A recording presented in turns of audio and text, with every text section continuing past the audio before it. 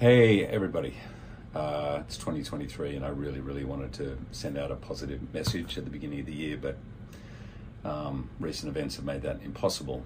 Don't get me wrong, I loved Spirited.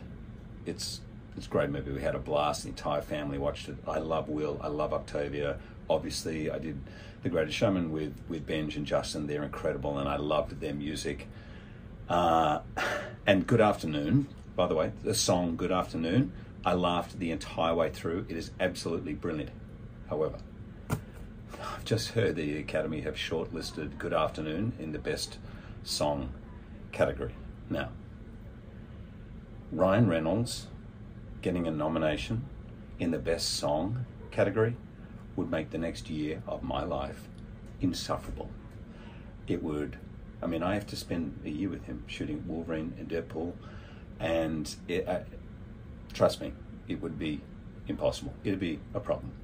So, but just to recap, love Spirited, love Will, love Octavia, love the song Good Afternoon, love Benj and Justin, but please, from the bottom of my heart, do not validate Ryan Reynolds in this way. Please.